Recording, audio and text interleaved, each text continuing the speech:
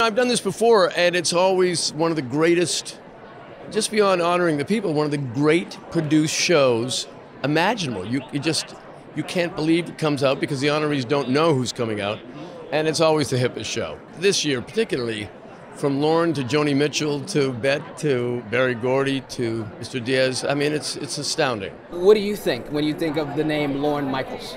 I think of a longtime friend, and I think of one of the great innovators in the history of show business, and certainly the godfather of comedy.